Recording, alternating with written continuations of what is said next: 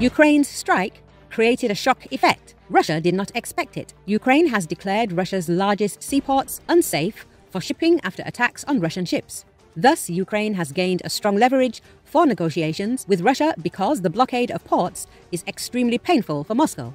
This is stated in the material of RBC Ukraine.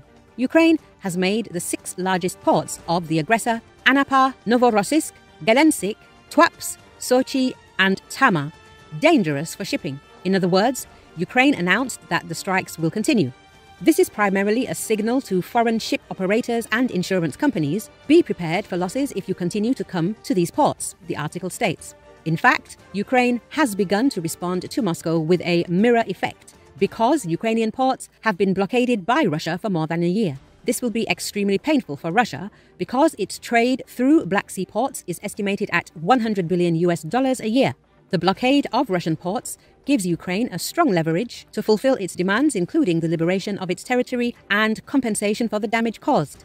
The most important thing is that Ukraine got the opportunity to completely remove the blockade of the ports for the export of not only grain, but all types of cargo. Negotiations on unlocking will now be held on equal terms. Ukraine should not weaken the pressure, but should continue it despite the possible aggression of Russia, the source writes.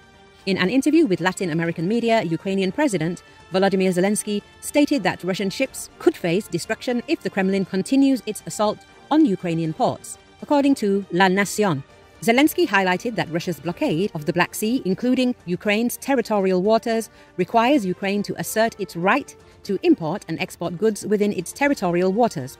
If Russia continues to dominate its territory in the Black Sea and blockading, firing missiles, then Ukraine will do the same, which is a fair protection of our chances.